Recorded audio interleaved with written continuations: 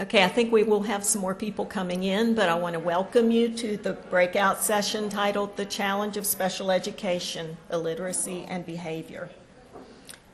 My name is Debbie Thome. I'm an advocate with Disability Rights North Carolina. April, who's not in here right now? April Doncola and Chris in the back will be helping me make sure that you have the support you need for this session and help you with any accommodations you may need. So please ask one of us if you need something. We encourage you to leave feedback on the evaluation forms for this session that are left on the tables. You can leave them on the table after you fill them out, or drop them in the box at the registration table, or skip the writing and submit your evaluation online. It's another option we give you. And I believe there are links in your packets for that. I would like to recognize Education NC, who generously sponsored this breakout session. Education NC is a newly formed nonprofit organization that seeks to involve all North Carolinians in the expansion of educational opportunities for all children in our state. If you have a question during the session today, please use the microphone. I believe Chris will be available to bring it to you if you need him to do that. Just raise your hand. Someone will bring you the microphone. We have a very experienced panel of attorneys presenting to you today. Chris Trottier is a senior attorney who leads our work on behalf of students with disabilities. Chris has represented students for over 30 years.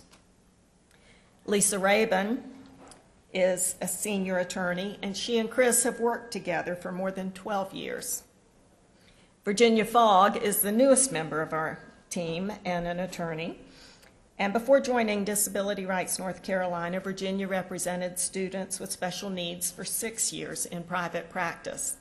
And I promised them that I was going to tell you that I can do the math. And between them, they have about 70 years of legal experience. So when we say very experienced, that's what we mean. I'm going to turn it over now to Chris Trottier. Thank you, Debbie. Debbie didn't include herself. She's an advocate with our team, and she has 30 years of experience, so we're up to 100. The education team represents at-risk students having disabilities. Our clients are long-term suspended, they're failing academically, and depending upon their age, they're pushed into the criminal justice system or the juvenile justice system. When I describe our clients as at risk, I'm identifying students who, by virtue of circumstances, are likely to drop out of school and join the school-to-prison pipeline.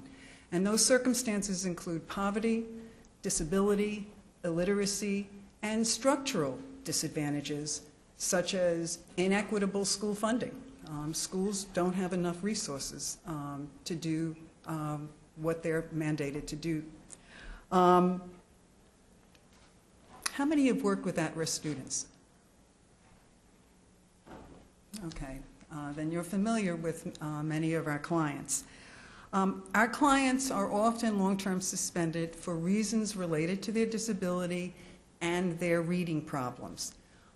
We represent and provide advocacy on behalf of our clients based on a federal special education statute known as IDEA, which is an acronym for Individuals with Disabilities Education Act. How many are familiar with IDEA? Okay. For special education students who are suspended, IDEA requires school systems to provide behavioral supports under specific circumstances, such as functional behavioral assessments, behavior intervention plans, and Ginny and Lisa will be covering that with their presentation.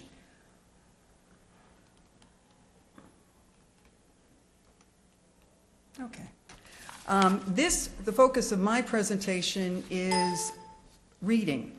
We rely on IDEA as a vehicle for addressing our clients' reading problems because illiteracy is the biggest predictor for high school dropout in the school-to-prison pipeline. How many are familiar with the school-to-prison pipeline? Good. It's a popular term used to describe the pattern of pushing students out of school into the juvenile justice system or the criminal justice system. For many of our clients, their behavior problems are related to their disabilities, but are also related to their reading problems. And for us, one way to address long-term suspensions and the school-to-prison pipeline is to promote a literacy to school pipeline, and we try to do that with our cases.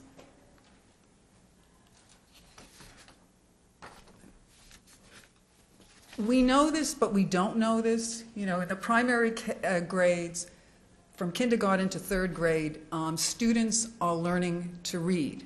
But then after third grade, they have to read to learn. And so when a child's reading difficulties are allowed to continue, the children's problems only get worse. It negatively impacts their behavior, it negatively impacts their thinking, it negatively impacts their self-image. And so when a student has not learned to read, they have not learned the subjects in the curriculum required for high school graduation. So literacy is really a crucial component for anyone to successfully navigate school and adult life.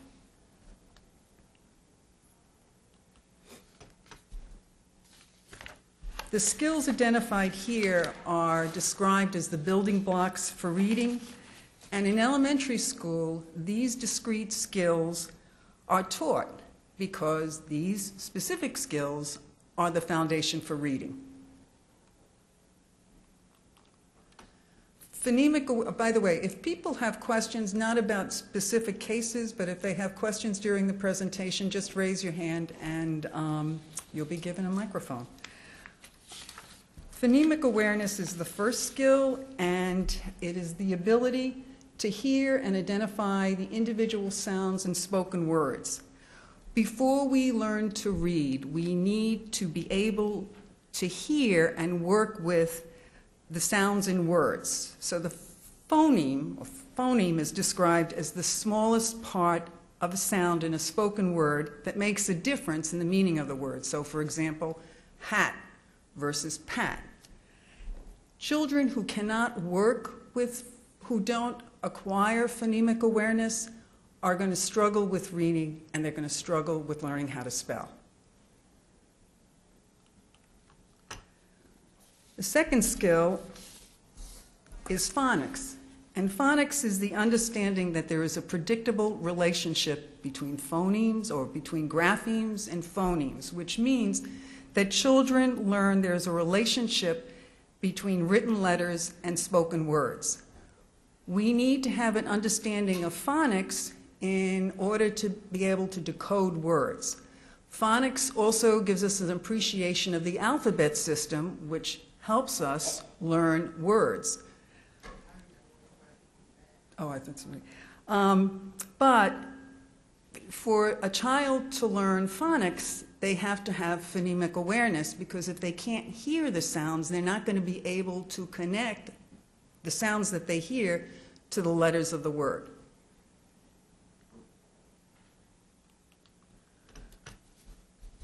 So after phonics, children learn to become fluent readers, which means that, and I'm approaching this as a linear way because this is the way I learned it in preparation for this presentation.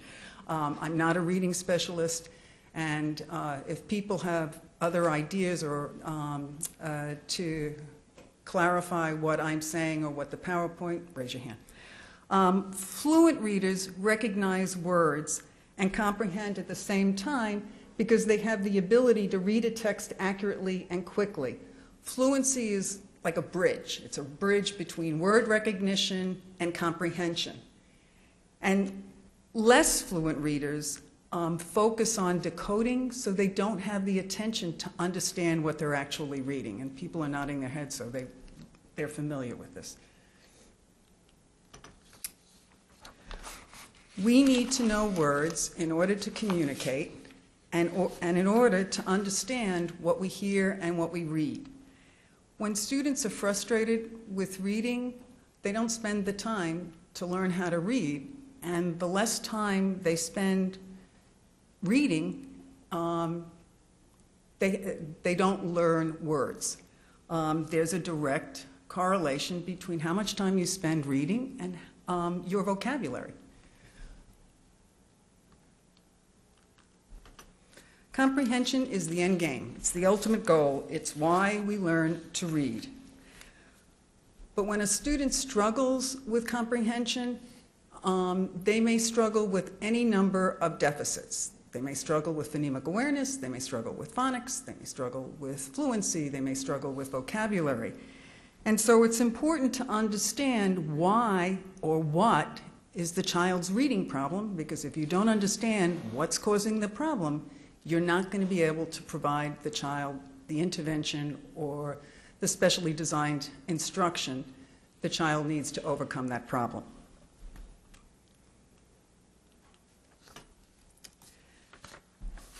RTI, response to intervention, is now known, I think, as MTSS. Since I'm speaking about reading, I'm going to refer to it as RTI, the acronym RTI. And RTI is about prevention through early intervention. It's intended to prevent academic failure by keeping a child at or near grade level.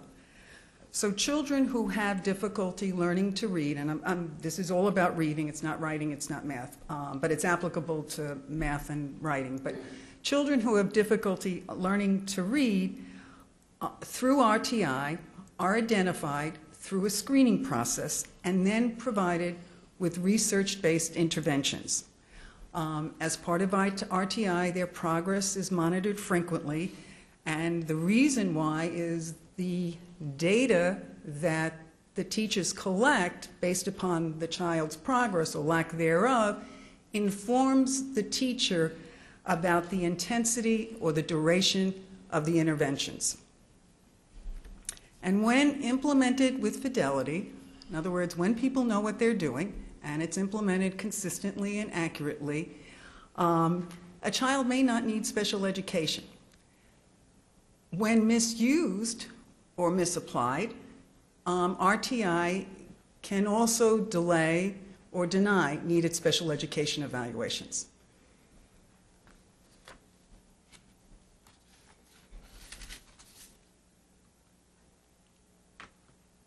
These are the basic components of an RTI. And the scientific research-based instruction means that all students in the school will receive an effective instructional program. So what that means is it's proven to be successful for most students. Otherwise, if you have a program that's not successful for most students, you have to come up with a different instructional program, because no one is benefiting. Another component is that of RTI is progress monitoring, which is the careful review of data, performance data for all students. It includes tracking and recording a student's progress in specific learning areas, such as reading. Scientifically proven interventions. This is what's provided the child who's struggling. And the purpose of these interventions is to target the student's skill deficits, such as phonemic awareness, remediate the problem, and prevent the problem from becoming worse. Another component is that parents should be informed when school begins RTI for their child. Parents should receive regular updates about the child's progress. And I think it's also intended or envisioned as an opportunity for collaboration between the school and the parent by giving parent enough information so that they can promote their child's success at home. When a child does not benefit or respond to RTI, then the child, with the parent's consent, should be referred for a special educational evaluation.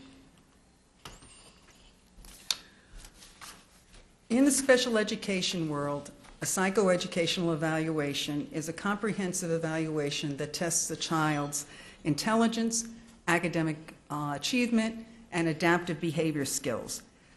The psychoeducational evaluation helps the IEP team determine what the problem is, and what the child needs.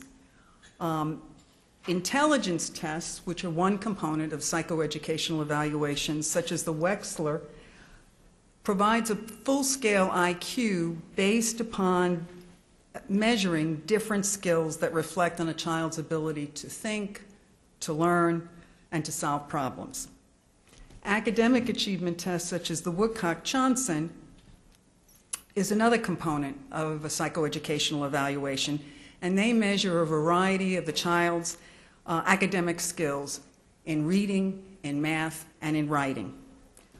Sometimes these tests indicate the need for further assessment because the tests identify a problem, but you need further assessments to tease out the specific problem in the academic area. And the remaining examples are examples of reading assessments that address specific skill areas.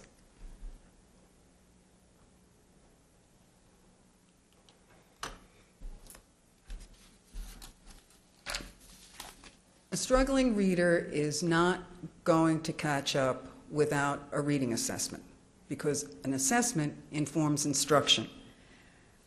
The assessment is used to target areas of strength and weaknesses and then specifically tease out the specific deficit that needs to be addressed.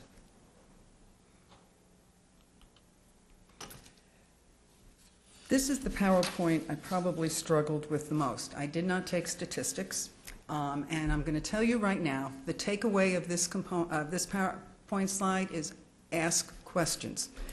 If you're ever in an IEP meeting and they're reviewing psychoeducational evaluations. These evaluations consist of subtests measuring different skills, abilities, such as word attack skills, such as vocabulary and reading comprehension.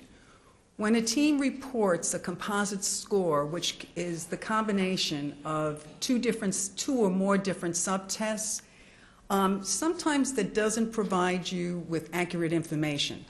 Because say, for example, you have a subtest where the child's decoding skills are great, but the child's comprehension skills are terrible. Well, the composite score is going to indicate, oh, the child reads at an average level. And that's not true. So anytime there is variety in subtest scores, it's an indication that you need more information and that there's a problem. Similarly, subtest scatter, when you have a Wechsler that provides a child with a full-scale IQ, if there's a lot of variation in the scores among the subtests, that's a reason to do further assessment because the child has specific weaknesses and the child has specific strengths, and you need to know which is the child's area of need. Standard score is based, and it's not listed here, but it's based on a bell curve lexicon that is not within the scope of this presentation. But I raise it because if you're at an IEP meeting and somebody says the child's standard score is 85, how many people think that's a good score? Oh, well then you know more than I did. What that represents is a percentile rank of 16%, which means 84% of the children scored better. Yes? Is that where sometimes they begin to talk about deviations? Standard deviations, yes, but I can't give you the relationship of the standard deviations, you know, but it would be within the same conversation. So with the standard score, the takeaway is ask for the percentile rank or ask for the age and grade equivalent scores because they describe a student's performance based on age or grade equivalent scores for other students. So my example would be is better explaining it this than the words I'm using right now. If a 12-year-old has been given an age equivalent of 7.5, that means his skills are equivalent to a child who is 7 years and 5 months. And so it's what they call norm reference tests, which means you're assessing the child based upon the performance among his age group or grader group. And people are nodding their heads, good.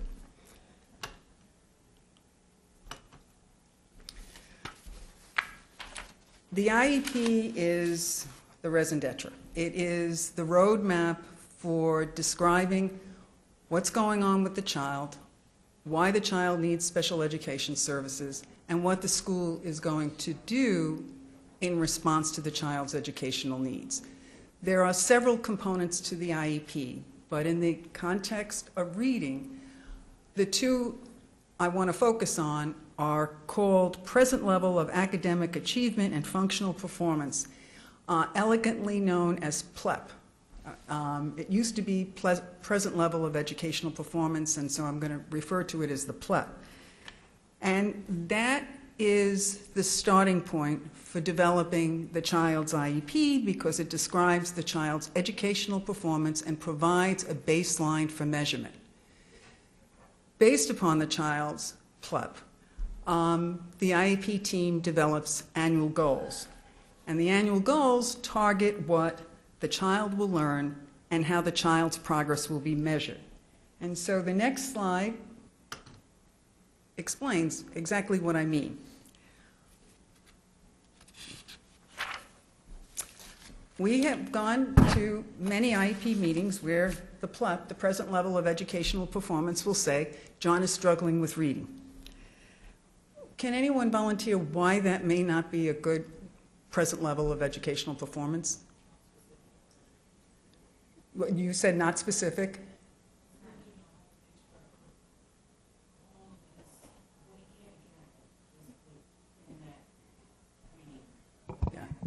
Yeah, I mean, you're right. We really don't know what's going on, and we really don't know why he's having difficulty with reading.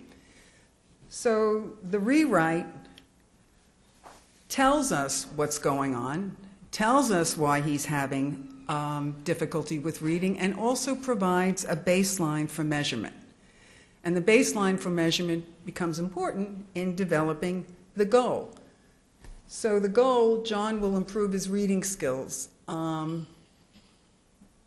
The same problems. It's not specific. We don't know what he's going to achieve, and we don't know how to measure what progress he makes, which is why you have the two. Now, you can have several goals under one academic area, and the rewrite gives you a basis for measurement. We know if he's in 5th grade and he's currently reading on a 1st grade level, the team is anticipating that he will make progress 2 grade levels.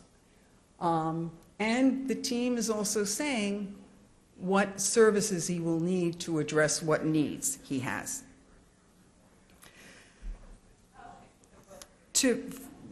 Relevant and realistic IEP goals not only address the child's need resulting from the disability, but it helps us know when the child actually makes progress.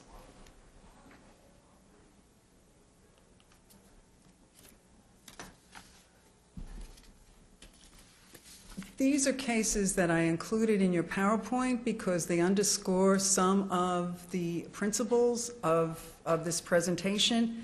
The Rowley case is a Supreme Court case. It is the North Star for special education litigation because it establishes the requirements for FAPE, a free appropriate public education. And the court in general states a state satisfies the FAPE requirements when a child benefits from the instruction he receives. Now, there's been a lot of litigation about how much benefit constitutes FAPE. And the Fourth Circuit, which we're under, states can't be trivial. And there really is a divide. One swath of states or circuits say it has to be meaningful progress. Another swath of states say it has to be some progress. But we know, based upon Florence case, gives you an example of what's not appropriate. Now, again, this is all fact-specific. So the courts have neither the law nor litigation defines exactly what a free, appropriate public education means because it's always so fact-specific. But in Florence, which is a Supreme Court case, we know what FAPE isn't. And in this case, the court held that 4 months of progress in reading during a school year doesn't constitute FAPE. It's not enough. Draper, which was another case, the court pointed out that nothing in IDEA precludes an award of compensatory education in the form of private school placement. This was an egregious set of facts where the school system in Georgia was required to provide compensatory education as a remedy, which consisted of $38,000 a year in a private school placement. And this was going back 7 years ago. Not only did the school system fail to identify the child's learning disabilities for 5 years, they placed him in a classroom with no understanding of support for his reading disabilities, and then for 3 years used interventions that didn't work. So, I mean, you're talking about like 8 years of educational neglect. The Ravenswood I included because the court held that the IEP was not calculated to provide a student with FAPE because it wasn't based upon clear baselines of present level of performance. The court held that concise and clearly understandable data should have been included in the student's present level of educational performance so his progress could have been evaluated. And so, again, that goes into the requirement for specificity and the ability to measure progress. The last case, the parent wasn't held to be the prevailing party because the court found the school system's reading program was provided FAPE, but I included it because part of the school's court's thinking about approving the school's reading program is that it was based upon peer research. So, in other words, peer review is an indicator that a program is scientific and research-based. So that concludes my remarks on literacy, and unless anyone has specific questions, yeah. We have a specific question back to The phone? Oh, thank you. Yeah, and I apologize because I don't know all the technical terms, yeah. but like fluency and what is it, phonics, basically? Yeah. Uh-huh. Where does culture kind of come in sometimes with that type of development and for parents, knowing what, you know, if the plans that come out of it is culturally conscious of those things and culturally sensitive? And I don't know if there's any sensitivity around that, but I know that by age, by the 3rd grade is the indicator, you know, in terms of what happens with some of young adults, but in the 1st, 2nd, 3rd grades that they're struggling, and maybe it's families that come from another culturally linguistic. I mean, it's a continuum of reasons. How cultural competency, I think it's important for the teachers and the evaluators to assess that, but I don't know the answer to your question. It's a factor, yes. Yeah, I mean, it's a factor in IQ tests. It's a factor, you know, tests only measure some skills. They don't measure all skills. It's like, you know, we can have a debate from now until kingdom come. Well, really, what do intelligent tests measure? They don't measure creativity. They don't measure imagination. They don't measure humor. They don't measure resiliency. So it's one source of information. But I apologize. I don't know the answer to your real question. Just one more question. A lot of the families sometimes that we work with, they don't trust the school. So when it comes to testing, the list of tests that you gave and things, what are some, I guess, good practices or whatever, maybe that they can get their pediatrician involved in to maybe make a referral for them to get testing done so that they can bring in their own data and information? All right, that question triggers a lot of questions. In terms of the IEP meeting itself, Parent has a right to bring someone who's knowledgeable and to help them ask questions. In special ed law, the parent has the right to request an independent evaluation if they disagree with the school's assessment or they don't think the school's assessment is adequate. That triggers a certain number of steps. But I would encourage using the school evaluations as a basis for determining whether you need further evaluations or not. Also, a psychiatrist can prescribe preventative evaluation. It can be done outside of school, so we often access that. Yeah. And any evaluations you do have from the outside, similarly, any evaluations you should have from the school system should be shared with the treating professionals. Because the presumption is everybody's working on the same side, toward the same goal. Well, yeah. I have a question about RTI here. So is RTI done in third grade? Or so if a student comes into kindergarten, because you talked Yeah. about, learning to read and reading to learn. So if a student comes into kindergarten already with a diagnosis of an ID, then do we apply RTI or do we stick them into a special education classroom without an evaluation to see what research-based intervention would work? RTI is intended to apply, my understanding, is intended to apply to all students. The presumption is they have a research-based instructional program that all children are going to receive. Now, as part of that, they monitor the child's progress, and because of that progress monitoring, they're able to identify children who are struggling. Those children will receive what they call targeted interventions, and that can take the form of one-to-one, small groups.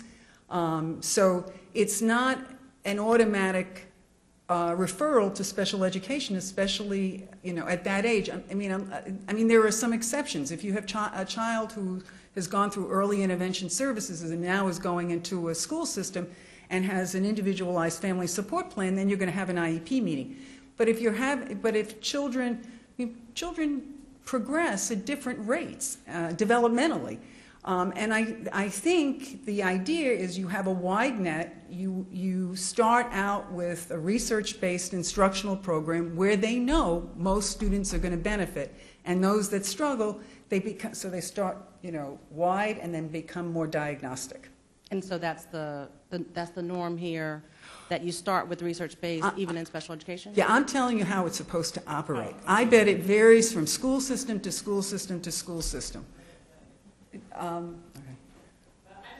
to piggyback on that, and basically that's how my system has worked with my child, is that it started out in first grade with looking at where her challenges were and putting some strategic things in place to help her with that, and we just sort of went along and saw, what worked, what didn't work, and as it progressed and we realized that, these things weren't solving the problem, getting her to the level that she needed to be, then we step up to the evaluation and going with the IEP. And I think that is exactly how it was. She's not horribly far behind. Mm-hmm. We were hoping that those strategies would work, but they did not.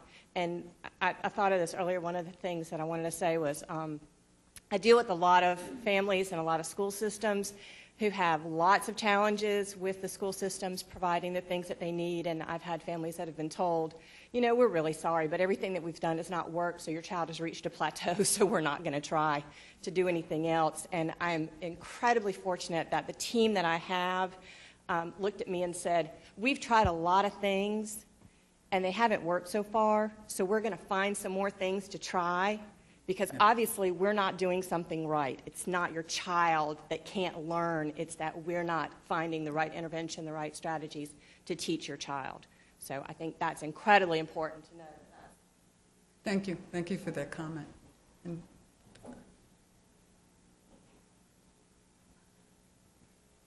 yeah, I just want to clarify. If your child is already EC, which I think is what you're saying, then you would not have to go through RTI again to get intervention.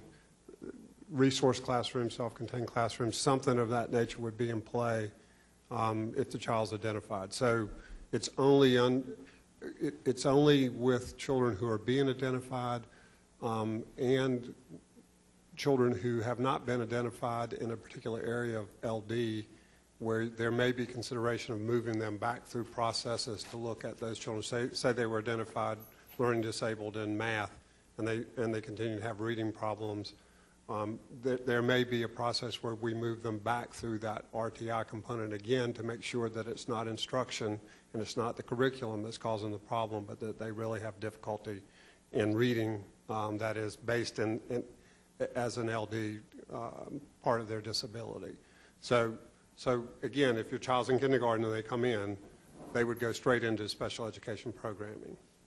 I just want to make sure, because that I don't think we're that much different than Pennsylvania in that regard. Thank you for that clarification. I want to move on, and if we can take questions at the end, or, that would be good.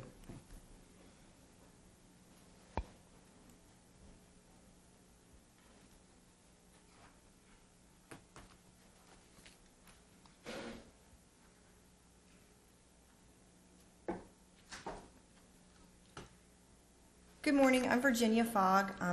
I'm the newest attorney on the special education team at Disability Rights North Carolina, and I'm very happy to be here today, and I'm happy to see everyone here who is working so hard to support children with special education needs and to help improve their outcomes. So our portion of the program is now going to turn to behavior in the context of special education. And we chose to talk about behavior this year because many of our cases come with behavioral issues and components that we have to help resolve in order to help the child continue to make progress academically and socially and emotionally and in all those other realms that are important for independent living, which is the ultimate goal for any child with an IEP. And when we think about behavior in the context of a child who has an IEP, and in some cases also a 504 plan, we're thinking about situations where behavior is impeding their learning. And that can be a situation where they are actually being suspended from school on a regular basis and have been suspended for more than 10 calendar days in the school year, or where the parent is being called frequently to pick the child up from school and a formal suspension or office write-up is not occurring, but they are still missing out academically, and in effect, they are being suspended even though it's not being written down that way. Or where they're simply not accessing the general curriculum. They're sitting in the classroom, but they're not actually able to take in what's being taught and to participate and to make progress academically. And in those situations, the standard in IDEA of FAPE, which every child is entitled to a free, appropriate public education, FAPE says that if behavior is impeding the child's learning, then you need to take some steps and to look at what the problem is. And those situations, again, occur when the child is being suspended because of their disability, or if they're suspended and the IEP team determines that the action that they caused the suspension was not related to their disability and they're removed and put in a different educational placement because of either long-term suspended or moved to the alternative school, you still trigger some protections under IDEA. And again, if they're impeding the student's education or if they're not able to benefit from their special education services, including related services like speech or OT. So you could have a situation where the student is not able to make the transition from the classroom that they spend most of their day in to go to the OT's room to work on their fine motor skills. And those types of therefore they're not able to benefit from their IEP services. And so you need to then look at what do we need to do to help this behavior diminish enough so that then they can get the services that they need. And I would say that overall, when we're thinking about behavior in the context of IDEA and the FAPE requirement, we are presuming that the behavior has a function and it's a form of communication from the student. And that the child is behaving in a particular way because there's a need that's not being met. And it's really important, I think, to think of it conceptually in that way, because it helps you to then take the step back or several steps back you need to take from the emotionally charged situation that you have when a child is being suspended frequently, where the school staff is, frustrated and have kind of thrown up their hands, where the parents are frustrated, where the student is in a situation where they are not happy at school and don't like going to school. It's important to back off a little bit and to start looking at it more as not just what did the child do, but why did the child do this. And the two tools that we are given under IDEA for dealing with these situations are FBAs and BIPs. And an FBA is a functional behavior assessment. And again, that's the beginning process of looking at the behavior to determine what is the root cause of the behavior. What is the child trying to tell you by having this behavior? And then the second step, the second tool, is a BIP, a behavior intervention plan. And the plan uses the information that you glean from the FBA to then put in positive supports and services and interventions to diminish the behavior and hopefully extinguish the behavior. And the plan is, and Lisa's going to talk more about behavior intervention plans in depth, but the plan, one thing we want to make sure everybody understands, it's not a behavior contract. It's not a list of statements of what the child will and will not do with the child's initials out beside them and a signature at the bottom. This is much more complex, and it's based on people's natural responses to certain situations, and in this case, the individualized responses of this particular child because of their disability to situations that are recurring at school and are triggering adverse behaviors that are then leading to suspensions and time out of the classroom. And under IDEA, again, when a student is long-term suspended, which is anything more than 10 days on a calendar school year, they are, the IEP team needs to meet and to start the process for an FBA and a BIP. And that occurs whether you get a positive manifestation determination or a negative manifestation determination outcome at that meeting. And I don't have time today to go into manifestation determination reviews, but I encourage you all to look at your policies and procedures that you can find on the DPI website. And if you haven't looked at those, they're incredibly valuable. They are very understandable and readable. They have an index and a table of contents, which we are all very appreciative of, and they it's under the EC tab on the DPI website. Okay, so now we're going to talk about some specific situations about when you're looking at a functional behavior assessment, what are best practices? Sometimes if you are the parent going into an IEP team and meeting and you're requesting an FBA, not every IEP team may have done these or may not have done very many of them, and you're going to have to educate people on what the best practices are. And the same thing goes for the school staff. You're going to have to educate the parent on the process and what's really required. So some of the things that we think make for good FBAs are, again, going back and suspending your judgment. Everybody taking a few steps back about why you're so frustrated. And usually when you're at this point of doing an FBA, people are pointing fingers at each other and blaming the child and blaming the parent and blaming the school staff. And in general, that's just not helpful when you're doing an FBA. You need to remove yourself from that process. And then the team needs to prioritize areas of concern. Frequently, you have a child who has 8 or 9 different behaviors at school that you need to curb in order for them to be able to stay in the classroom and to attend to the tasks that are presented to him or her.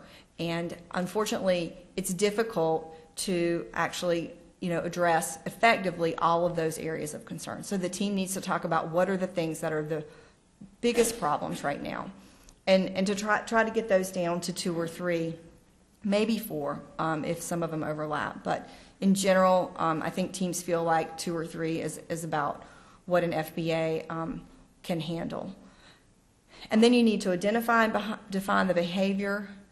And we're going to have some examples of these in just a minute. So I'm going to go through these a little quickly, and then we'll talk about them again when we get to the specific example. And then the next step is that somebody from the school needs to observe the child and collect data across settings. And what this means is that the child needs to be observed not just in the particular class that they might be having a problem with, if it's only a specific class or classes, but across different settings during the day, in structured activities and unstructured activities, in specials, at recess and PE, because that's where you're going to get the data to help you hone in and determine what the trigger is for this particular behavior. Yes, did you have a question? What about observations at one's home? Would a social worker get involved perhaps in some, if the family's open, for a social worker to come and take a look? I don't know about social worker, but anyone that's trained in FBA kind of stuff. Yes, I think that can happen if that's what the parent would like to happen. And then that report can be offered at the IEP meeting by the parent, or the social worker could attend the IEP meeting and let them know what they saw. I've seen some very, very good FBAs and BIPs done by social workers in those settings, and then they become very informative and helpful in the team meeting. Essentially, as long as it's good information, the more information that you have from different sources, the better, I think. So, and sometimes I think that when FBAs occur at school, this observing the child across settings gets skipped a little bit. And you go in and they say, okay, we're going to do an FBA today. And what that means is people are going to tell you what they know anecdotally and what they've seen. And you're going to look at the suspensions and what the actual behavior was.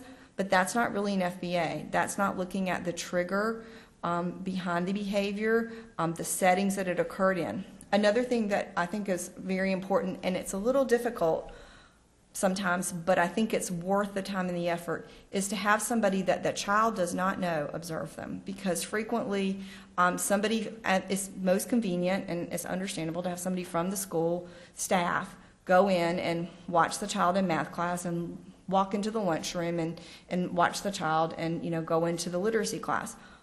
But often the child knows they're being watched. Even if you think they don't know they're being watched, we find out later they know they're being watched. And so then the data that's being taken about how many times the child is off task or how many times they're disrupting the class is not actually helpful behavior. And a good FBA can help you write BIPs for years to come. It should be repeated over the course of time, but if you do it right one time, it's going to yield some really good results. Okay, so then after the observations occur, and hopefully they've occurred correctly, then EC staff or perhaps the guidance counselor needs to talk to the child and the parents and anybody else who's involved. Again, that could be the social worker, to gather information about the child's needs and how they're behaving in other situations outside of school and in different teachers' classes. And then the information gets reviewed, and the team analyzes the data. And so now I think we're going to, and then you're going to write a hypothesis, and we'll explain the hypothesis in just a second. Okay, so we're going to have our example here that Lisa and I came up with is Annie. And Annie is a 7th grader with a 4th grade reading level. And at this point, Annie still is willing to go to school. She's not refusing to get up in the morning, not refusing to get on the bus or get out of the car. But when she is at school, she avoids starting work. She's not finishing her work. She's teasing and bullying her peers during class, and she's making many off-topic comments in class. Okay, and as a result of this, she is, we have a pattern of out-of-school suspensions. Now, she hasn't been suspended for 10 days in a row or 11 days in a row, but she's gotten a total, as you can see there, of several short-term suspensions that are now totaling 15 days out of school. So at this point, we have definitely triggered not only an MDR meeting at school to determine whether she should still be suspended for these behaviors, but also the obligation to do an FBA and a BIP. She's missing instructional time and she's losing friends. Okay, so then the team is convened and it's time to write Annie's FBA. So we have to start out with identifying and defining the behavior. And in this case, the team decides that Annie avoids starting assignments, fails to complete assignments, and makes off-topic comments and teases and bullies her classmates during class. Those are the behaviors that we're going to address through the FBA and the BIP for Annie. There may be other behaviors, but these are the ones that are causing the most problem. Okay, and then in Annie's case, there were observations that were done across settings by somebody that she did not know, and they found that she exhibited the behaviors during language arts and social studies, but not during math, music, or recess. Okay, and then there are information gathering about Annie. The guidance counselor talks separately with Annie, her parents, and her teachers about her experience at school. Okay, and then the EC staff reviews and writes a summary of the information in preparation for the next meeting about the BIP. Usually you cannot do, the FBA. Usually you cannot do an FBA in one meeting because you have to identify and define the behavior, and then somebody has to go out and do the observations. And often those get condensed down into one, and you miss out on that important step of really going through the process correctly. So the EC staff wrote a summary of Annie's formal and informal evaluations. Some of those could have already been done with her IEP. Some of them may have been done as part of the FBA.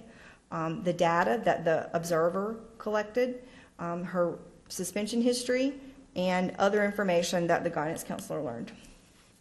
So then the team gets to the point where they need to figure out what the trigger is for these adverse behaviors. And based on what we know, that she only has these behaviors in language arts and social studies, which are very reading intensive classes, but not in less reading intensive classes like math, music, and recess. The team determines that the trigger is reading, and the consequences are that she's trying to avoid the reading tasks that are too difficult, and she's because she can't do them, and she's trying to avoid embarrassment in front of her peers and teachers. So the hypothesis that the team comes up with based on all of this information is that she avoids starting assignments, fails to complete assignments, and makes off-topic comments and teases and bullies her classmates during class to avoid reading tasks that are too difficult for her and to avoid embarrassment about her reading level. And that essentially is the FBA. And it's not overly complex, but it does have several steps in it. But I think when you're working on it, if you take it step by step, then at one step at a time, then you do come up with a very good hypothesis to then start working on a BIP. And now I'm going to turn the BIP portion of the presentation over to Lisa Raven.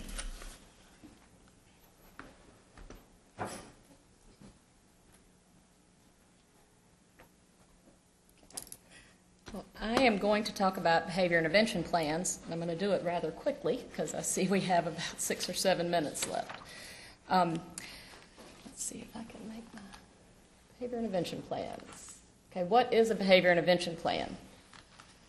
A behavior intervention plan is an individualized plan, which is very important that it's individualized, to support the student in order to help him or her modify or replace certain behaviors. It consists of positive strategies that emphasize skills needed to behave in a more appropriate manner. The two very important keys there are individualized and positive. As Jenny said, it's not a behavior contract. It should be positive. It should help the child find replacement behaviors and behave in a more appropriate manner so there aren't suspensions, juvenile court referrals. It doesn't need to be cookie cutter. It doesn't need to be the same plan for every kid and change it a little bit here and there. It really needs to be individualized.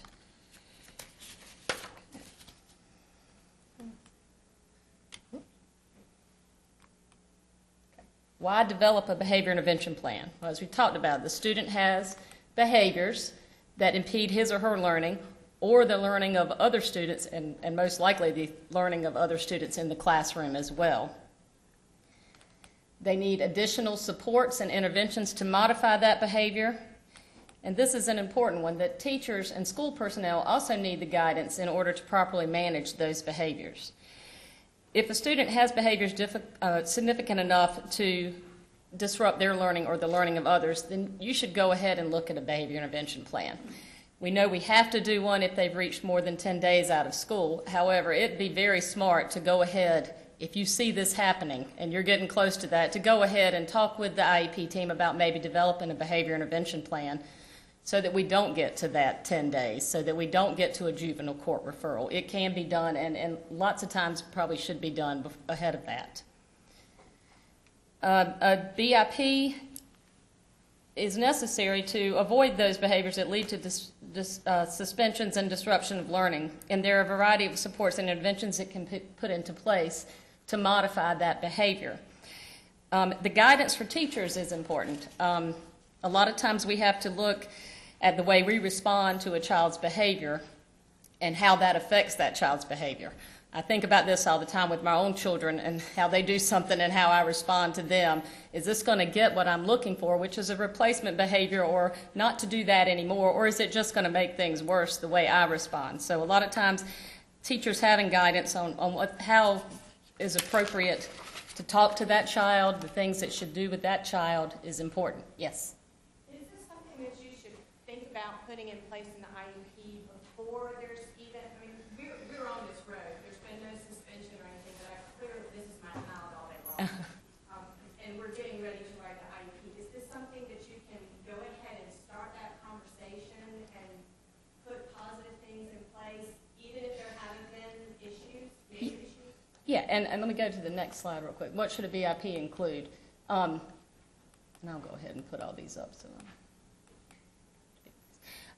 yes, I think that is a good thing to have that discussion with an IEP team, because you can put things into place. If, behavior plans a lot of times have things like teaching coping strategies, social skills, supports, that's not punishment, but modified assignments if the child needs a different assignment, or if, it's a 7th grader and reading on a 4th grade level, then obviously there's going to be some issues there. And if you modify the assignments, you let the child ask for modified assignments. There's so many different strategies that can be put into place, and you can go ahead and do that. If we know that's going to be a problem, I don't see any reason not to go ahead and have a plan, and it doesn't necessarily maybe have to be in a behavior intervention plan per se, but have that discussion in an IEP team meeting to say, my child might need a break, might need a 5-minute break. A lot of times we have a go-to person in the school that kids will have, that they like this one teacher, they get along well, so if these disruptions start happening, and then you go to that person. So yeah, I don't see any reason not to do that if you know that's if that's happening, if it's starting to happen. You can do it proactively and not just react to a 10-day suspension. Okay, I know we're getting close. And a BIP does take time to work. It's not going to be the first week of the behavior intervention plan and this child's not having any more problems. It is going to take time, and you're going to probably have to work through it and change some things. So let's go on and look at the behavior intervention plan. Oh, and then you're going to have the steps to be taken when inappropriate behaviors occur, which is very important. That's going to be a list of what you do when the child starts acting out. But a behavior intervention plan for Annie. Well, we have the target behavior problems, which we've already discussed, completing classroom assignments of teasing, bullying peers during class, and disrupting class with off-topic comments, and it's usually during reading, when there's reading involved. So you're going to want to put the objectives of the behavior intervention plan are going to be to complete assignments, to decrease the teasing of her peers during class, and to participate in reading without disrupting her learning or the learning of other students. It's important that she actually learn something and not just sit there, so we want her to actually be learning. not just not teasing and not bullying kids. The next thing, I'm sorry, let me put these up. It's preventive strategies. Like we talked about, there could be modified assignments. There could be allowing Annie to request assignments if she thinks it's too difficult or too challenging. Preferential seating close to the teacher may help with the bullying or the teasing of other kids. This one's important, additional assessments in reading. So we know where she is and how she's progressing and see what we can do to help her increase her reading level. And extra help with academic coursework. That could be done after school. If she needs it, she should feel like she's able to get that help.